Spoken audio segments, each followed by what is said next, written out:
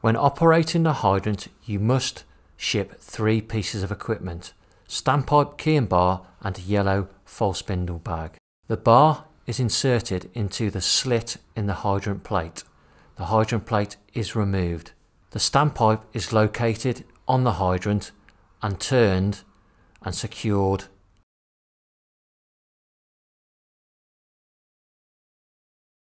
The key and bar are then located on the false spindle and the hydrant is opened, ensuring the water runs clear.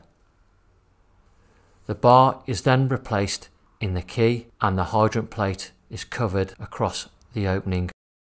Number 2 runs out one length of soft suction to the rear of the appliance. Number 4 connects it into the standpipe. Number 2 asks for water on, and number 4 slowly opens the hydrant